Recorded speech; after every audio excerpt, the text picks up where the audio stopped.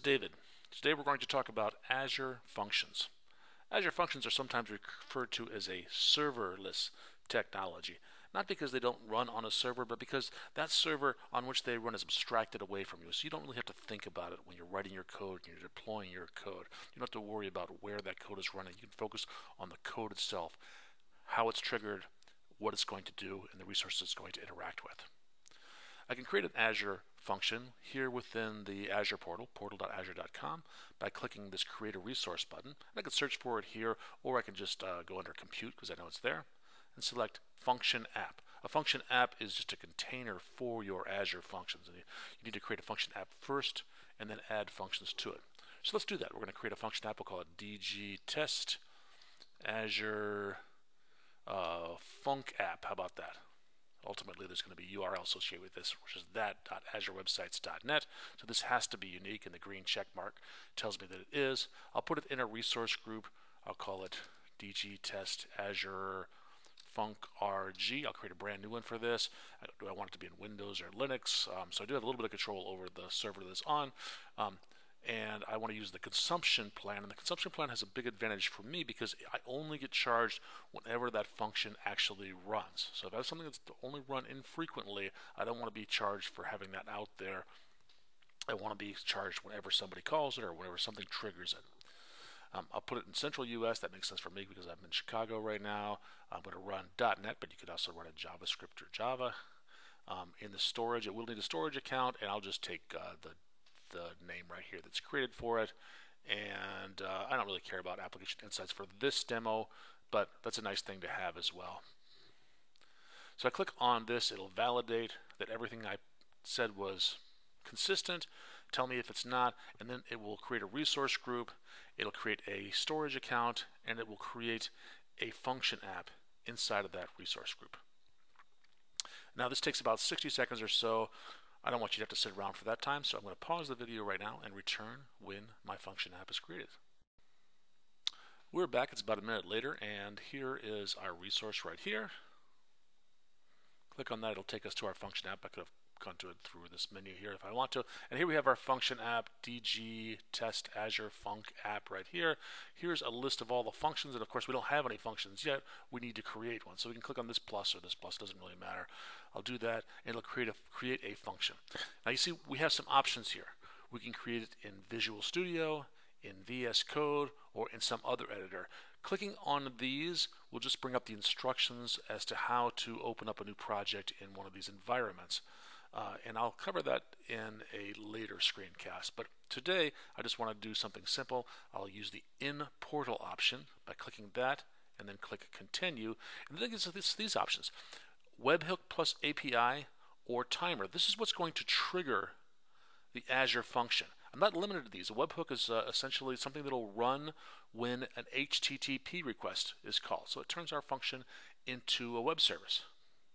Hit a URL with a get or a post and run some code. A timer is just what it sounds like. Every X seconds, your code will run. And if I click on this, I can see other templates as well right here. And you can see that there are triggers for things like when I drop a message onto a queue or onto an event hub or onto a service bus, when something changes in a database, all sorts of things that can trigger the running of our code.